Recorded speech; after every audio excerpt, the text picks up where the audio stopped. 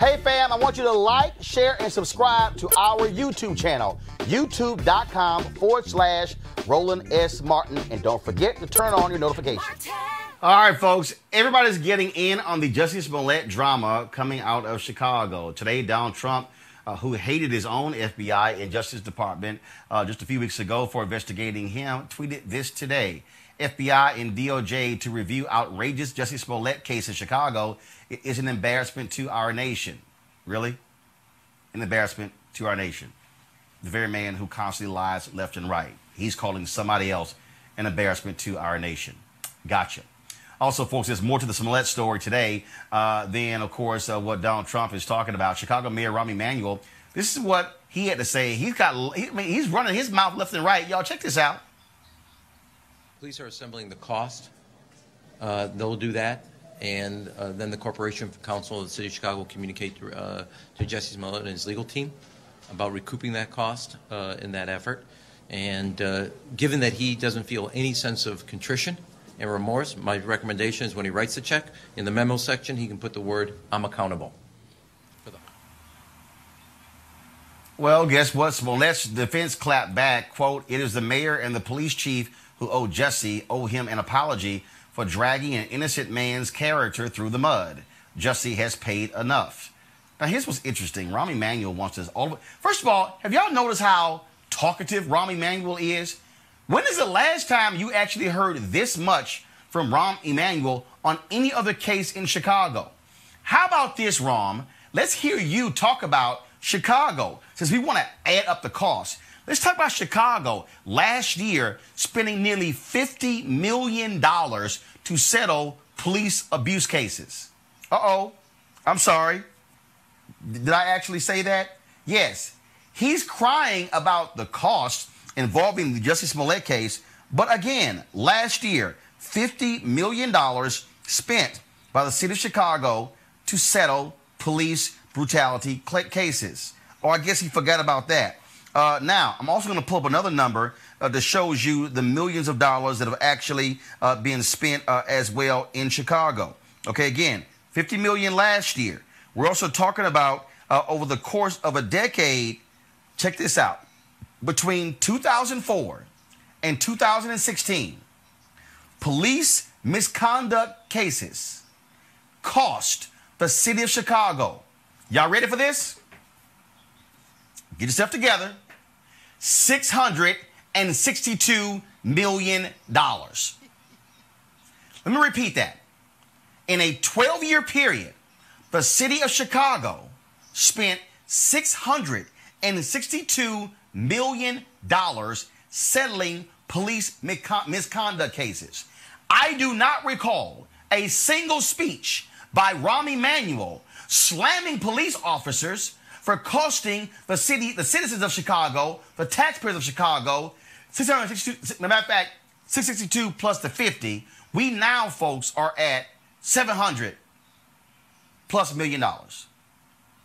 Please show me the video of Rahm Emanuel complaining about spending $700 million of taxpayer money because of rogue cops. Yeah, I thought so. Now check this out, folks. The National District Attorneys Association, also known as NDAA, issued this rebuke of Cook County DA Kim Foxx on how she and her office handled the case. Now check this out. Quote, "The case in Chicago illustrates a point that must be discussed in an effort to ensure fairness in our criminal justice system. The rich are treated differently. The politically connected receive favorable treatment. And Lady Justice sometimes peeks under her blindfold to see who stands before her. NDAA rejects these inequities as they are antithetical to our founding principles of justice, that no one is above the law." Can y'all please tell me, first of all, have you ever heard of the National District Attorneys Association? 2, when is the last time you've ever heard them talk about police brutality? When is the last time you've ever had them issue a press release on DAs who do not prosecute cops for doing wrong? We just had the case in Pittsburgh.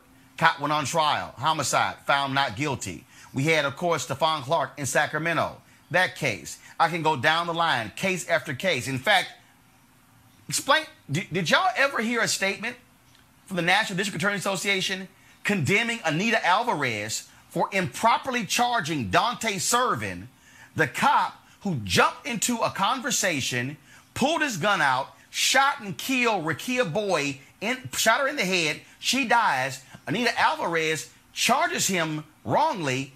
His case gets thrown out. The judge says, oh, this is the wrong charge. Dante Servin walked free. Please, y'all, take your time showing me where those district attorneys issued a press release condemning Anita Alvarez. I'll wait.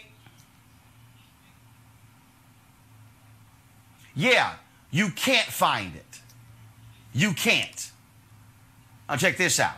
Now we got this idiot Illinois State Rep Michael McCullough, who says he's introducing a bill to kill tax credits to productions that hire Jussie Smollett. Now, it's very interesting. Yesterday on social media, my girl Lovey took umbrage to me saying that white folks are treating Jussie Smollett like he's OJ, like this is OJ 2.0. She said, Roland, that's unfair. Well, what do you now say, Lovey? What are you announcing to the rest of the people out there who say that I was wrong for comparing to OJ? The point I'm making is the white reaction to the Smollett case is also how white folks responded to OJ Simpson.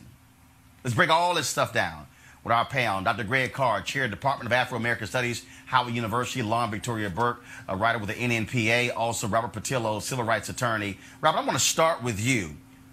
First of all, I ain't never heard of the National District Attorneys Association. But for them to issue a statement condemning Kim Foxx, when I don't recall them saying jack about other DAs and their wrongdoing, shows to me these white folks have lost Jussie Smollett has literally caused white folks to lose their mind. Well, I think bigger than that, what the DA Association has to be honest about is just a diversion program. All he did was the same diversion program that they offered Robert Kraft in Florida last week. Robert Kraft was offered the opportunity to have the charges against him for soliciting prostitutes on multiple occasions dropped in exchange for doing community service and paying a fine. That's exactly what Jussie Smollett just did. He did community service at the Rainbow Push Coalition. He paid a fine. There's nothing outside of the ordinary about this. There's nothing that should be all this hyperbolic rhetoric, all this discussion about Kim Foxx, everything else, because people do not like the nuts and bolts of the criminal justice system. It is a Class 4 felony, which is a glorified misdemeanor to make a false police report. The same way that Barbecue Becky and that all these other people who make false reports against African Americans don't get charged with felonies, they realized that Jussie Smollett was overcharged by giving him 16 felony counts for making a false police report, and they gave him a diversion program, which is within the guidelines of protocol in Cook County. I went to law school in Chicago. I clerked at the Cook County courthouse. They have bigger issues to handle there. They have vice lords. They have Latin kings. They have a lot bigger things to deal with than somebody making a false police report, and that's why they gave him a diversion program. Now, the Smollett people need to shut the hell up. You got your deal. Go home. Sit down. Quit releasing press statements, stop doing press conferences, get in the car, take your winnings and go home. But at the same time, Rahm Emanuel, the police superintendent, all these people criticizing the diversion program need to just understand that this is par for the course for what you get for a Class 4 felony / glorified misdemeanor. Greg, I want to go to you again. The issue that I have here is you see these district attorneys who said nothing. In fact, I believe we reached out to them to get them on the show. And, of course, they chicken out, my understanding, and they would not come on the show. That shows me how weak they are. But Greg, to sit here and listen to Rahm Emanuel at that news conference 2 days ago, yesterday on Good Morning America, the whining today, $712 million spent over the last 14 years, and he is bitching and moaning about what the Jussie Smollett case cost the city of Chicago. Sit your ass down, Rahm Emanuel. I think that's probably all that needs to be said, Roland. I mean, our blood pressure goes up when we listen to these white supremacists, but Rahm Emanuel is ostensibly a Democrat. Donald Trump is ostensibly a Republican. and yet somehow they both seem to be on the same side of this Jussie Smollett issue because race trumps all those artificial political categories. The Chicago Police Union, this made-up group of DAs. Let's be clear, as Robert said, I mean, alternative dispute resolution is a normal thing. They're angry because Jussie Smollett got treated, in their mind, like a white man. Like Robert Kraft. And like Robert Kraft, who was caught at the place. So let's be very clear about this. This isn't an issue of fact in Robert Kraft's case, but this billionaire gets to walk. So for Jussie Smollett to avail himself of the same thing that white people do every day, they're going crazy, and they should go crazy, because guess what? This is why you register to vote. This is why you go out and vote.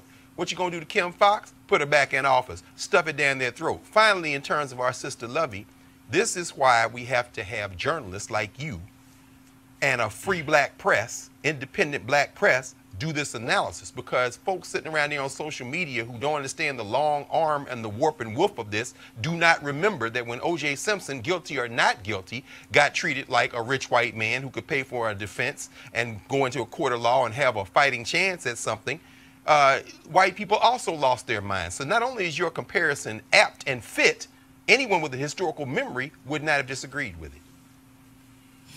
And Lauren, again, I'm looking at all these conservatives acting a fool on social media.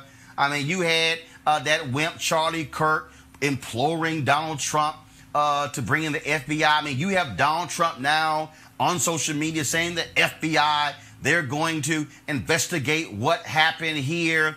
I'm looking at Rahm Emanuel. I'm looking at all these people. I'm sitting there going, y'all are spending this much time on this when I do not recall